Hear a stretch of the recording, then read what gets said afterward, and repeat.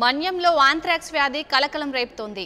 అరకులోయ మండలం కోడిపుంజవలస గ్రామంలో 5గురిలో ఆంథ్రాక్స్ లక్షణాలను డాక్టర్లు గుర్తించారు. కాగా విశాఖ KGH ఆసుపత్రిలో రోగులకు చికిత్స అందిస్తున్నారు. గత ఏడాది ఏప్రిల్ నెలలో హుకుంపేటలో 13 మందికి ఆంథ్రాక్స్ సోకగా వారిలో 2 మరణించారు. నిల్వ ఉంచిన మాంసం వల్లనే ప్రజలకు ఆంథ్రాక్స్ సోకుతున్నట్లు వైద్యులు చెబుతున్నారు. తాజాగా ఈ వ్యాధి మరోసారి బయటపడటంతో మన్యం ప్రజలు వణికిపోతున్నారు.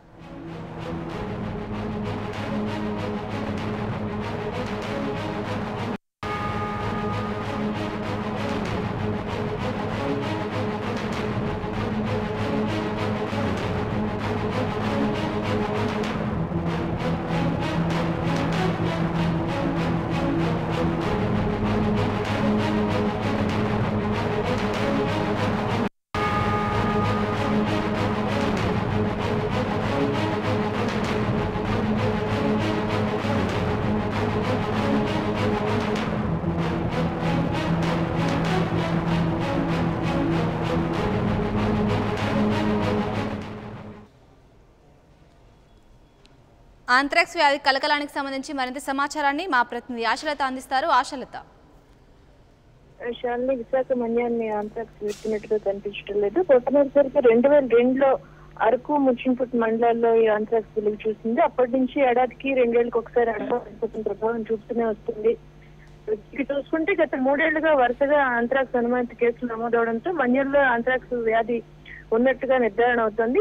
2015లో మొట్టమొదటిసారిగా హుకుంపేట మండలం ఉర్రాడ, నిమ్మలపాడు, ఇద్దుపుట్టులో 6గురు ఈ లక్షణాలతో బాధపడడంతో వారిని KGHలో చికిత్స అందించడం జరిగింది. అదేవిధంగా 2016లో కూడా ఇదే మండలం నుంచి మరో 18 మంది, జీమాడుగుల, గోరంగోట్లో ఒక 14 మంది, వేణుకోట్ల 6గురు ఆంథ్రాక్స్ లక్షణాలతో ఆసుపత్రిలో చేరారు. అయితే వీళ్ళకి వైద్య పరీక్షల అనంతరం 10 మందికి వ్యాధి సోకినట్టుగా నిర్ధారణ అయింది. తాజాగా ఈసారి అరకు మండలంలోని సిరగాం పంచాయతీకి చెందిన కోడిపుంజవలస నుంచి 5గురు ఆంథ్రాక్స్ లక్షణాలతో KGH చికిత్స పొందుతున్నారు. అయితే 2002లో అరకు మండలంలో వెలుగు చూసిన ఆంథ్రాక్స్ మళ్ళీ ఈ ఏడాది అంటే దాదాపుగా 15 ఏళ్ల తర్వాత మళ్ళీ కనిపించడంతో మన్యవాసులు ఒక్కసారిగా ఉలికిపడ్డారు. తాజాగా మన జబ్బు తిన్న ఒక మేక మాంసం తినడంతో ఈ వ్యాధి లక్షణాలు కనిపిస్తున్నాయని వైద్యులు పేర్కొన్నారు. స్థానికంగా ఇక్కడ విశాఖ KGHలో ప్రిలిమినరీ పరీక్ష అనంతరం స్పీర్ పరీక్షలు నిర్వహించారు. అయితే దీని తర్వాత మరింత స్పష్టత కోసం వీరి నమూనాలు, రక్త నమూనాలను కల్చర్ ఎగ్జామ్ కోసం గ్వాలియర్ పంపించినట్టుగా వైద్యులు తెలియజేస్తున్నారు. అయితే ఈ ఆంథ్రాక్స్ మొత్తం దాదాపుగా 60 ఏళ్ల వరకు దాని బ్యాక్టీరియా సజీవంగా ఉంటుందని చెప్పి వైద్యులు చెప్తున్నారు. అయితే ముఖ్యంగా ఆహార పదార్థాల విషయంలో ఇంత శ్రద్ధ వహించుకోవడం, చనిపోయిన పశుమాంసాన్ని తినడం, అదేవిధంగా మన్యంలో పశువులను సరిగా చనిపోయిన పశువులు పోడ్చకుండా వదిలేయడం, మరోవైపు నెలల తరబడి పశుమాంసాన్ని ఎండబెట్టి వండుకోవడం అనేది ఈ ఏజెన్సీలో గిరిజనులు చేస్తున్న పని. దీంతోనే వ్యాధి ముఖ్యంగా మనుషులకు సోకుతుందని పశుసంవర్ధక శాఖ అధికారులు కూడా తెలియజేస్తున్నారు. అయితే మొత్తం ఈసారి 30 మంది వరకు 30 ఇళ్ల వాళ్ళు దాదాపుగా ఈ మేక మాంసం అయితే తినడం జరిగింది. అయితే ఈ మేక మాంసాన్ని కట్ చేసి ఏవైతే అందరికి వాటాలు పంచారో ముఖ్యంగా 5గురు, ఈ 5గురికే వ్యాధి లక్షణాలు కనిపిస్తున్నాయి. దీంతో వీళ్ళని విశాఖ KGHలో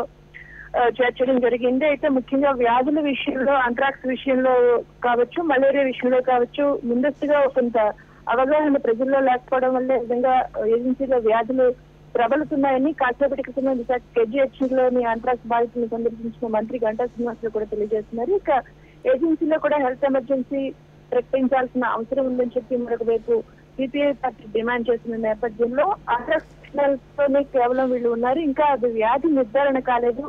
నిర్ధారణ జరిగిన తర్వాత దీని గురించి టెన్షన్ పడాల్సి ఉంటుంది. అయితే ఇది కేవలం చర్మ సంబంధితమైన వ్యాధిగానే ప్రస్తుతం డాక్టర్స్ చెప్తున్నారు. ఈ నేపథ్యంలో వీటిని నిర్ధారణ తర్వాత తదుపరి చర్యలు తీసుకునే అవకాశం అయితే ఉంది. శాలిని, ఆశ్లత, మరి ఇప్పటికైనా ఆంథ్రాక్స్ వ్యాధి కలగకుండా ఉండాలంటే ఎలాంటి జాగ్రత్తలు తీసుకోవాలో మరి మన్యం ప్రజలకు అక్కడ అధికారులు ఏమైనా అవగాహన కార్యక్రమాలు చేపడుతున్నారా?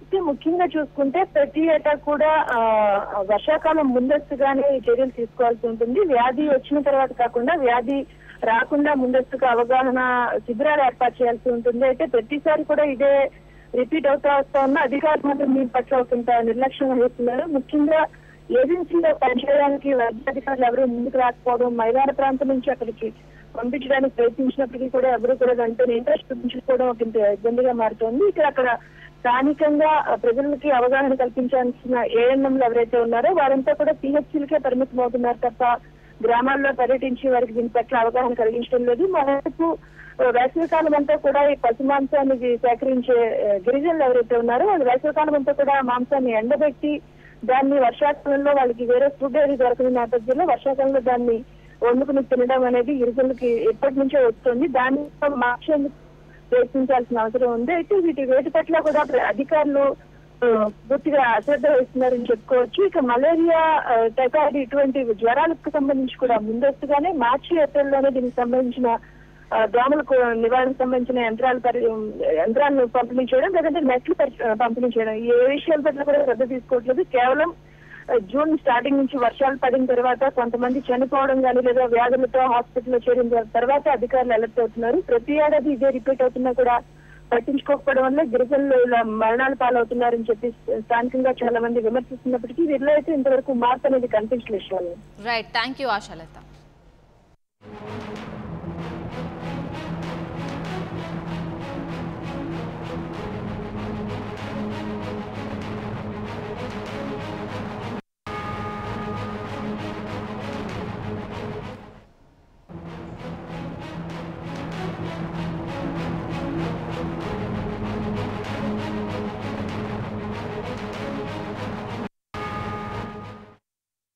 లేదు, ఇటువంటి మరణాలు సంభవించడం కానీ తరచూ పునరావృతం అవుతున్నాయి.